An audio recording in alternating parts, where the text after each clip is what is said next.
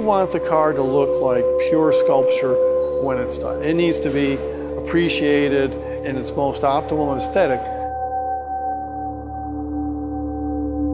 Performance cars are definitely all about form follows function, but I would say beautiful form follows performance-driven function. We work real hard on finding what could be new in that combination.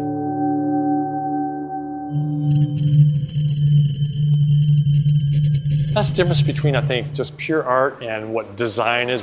There is that serious functional aspect to it.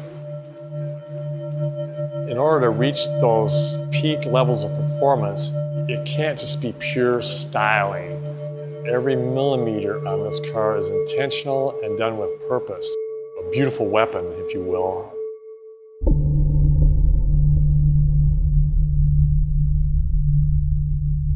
That really leads into the whole relationship between aero and design. You can't do a Corvette without good collaboration. In general, there's no change that we do in here that's not performance-based, not functional.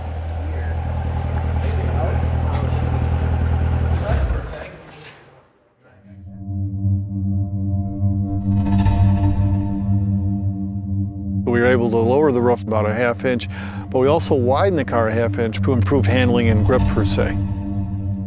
If your front end isn't quite right, it doesn't matter what you do downstream of the car. So that we always want to start working with the plan view shape of the corner, making sure our air dam is right.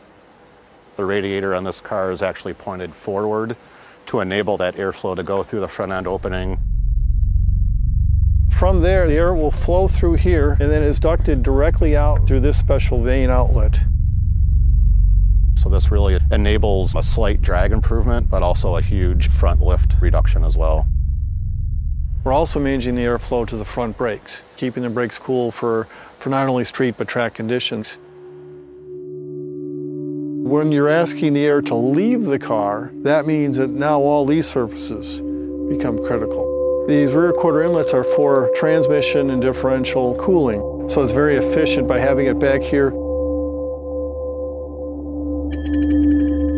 We work a lot with imagery and models, but there's such a reward when you see that car coming off the line or you actually see the running car. It's a big thrill.